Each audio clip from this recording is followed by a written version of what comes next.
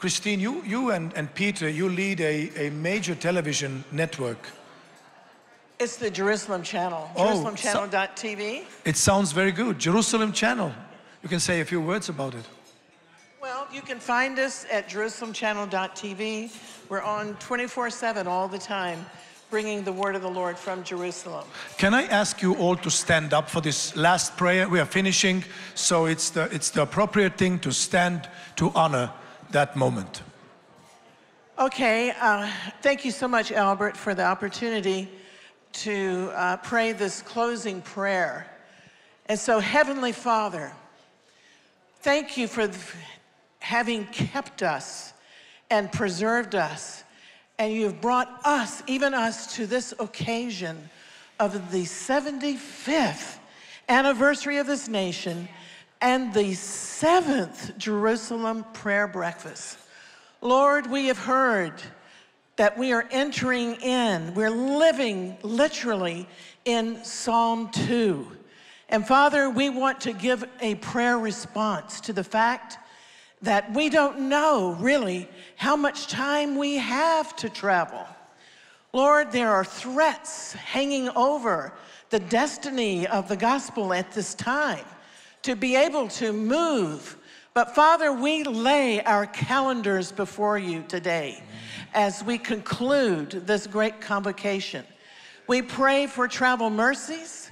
Father, we pray, we dedicate our lives anew in this hour, that each one of us will be in the right place at the right time. Should you tarry, Lord, we don't know if we have another year because of threats from the World Health Organization treaty. We don't know, Lord, but yet we so want to be used of you in this hour to do the maximum work. But we know also, Father, that the church age is winding up and Israel is arising again. And so, Father, we thank you for the opportunity to be part of the lifting up of Israel again in these days. Father, we pray, should you tarry in this coming year, that you will be especially with the Jerusalem Prayer Breakfast in Australia, in the great Southland of the Holy Spirit.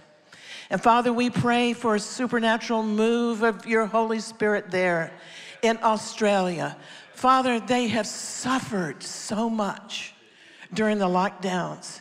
We pray for a supernatural spirit of liberty and of fresh winds of the Holy Spirit there.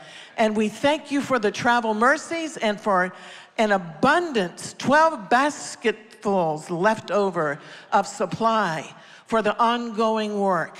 And so, Father, as we conclude tonight, we know that these are dangerous hours. And you have said, Lord, that if the days are not shortened, that even no flesh would be left.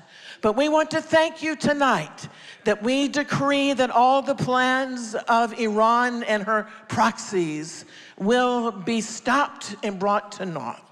As they're talking about war, even now in the north, we thank you, Lord, that we are standing in the gap on your wall and that no harm shall befall this nation, Father. Thank you for each watchman. Thank you for each minister, for each politician that has participated in this holy convocation. And we thank you, Lord, that you warned us that deception would be increasing. And we pray, you said that even the elect could be deceived. So we pray, Lord, for a supernatural increase of discernment for each one of us in here tonight. Father, we pray for a supernatural increase of discernment on our beloved Israel. In Yeshua's name. Amen. Now bless and refresh Albert, Helly, and the team. Thank you. Travel mercies, amen. God bless. Thank you. Thank you so much, Christine. Thank you. Thank you.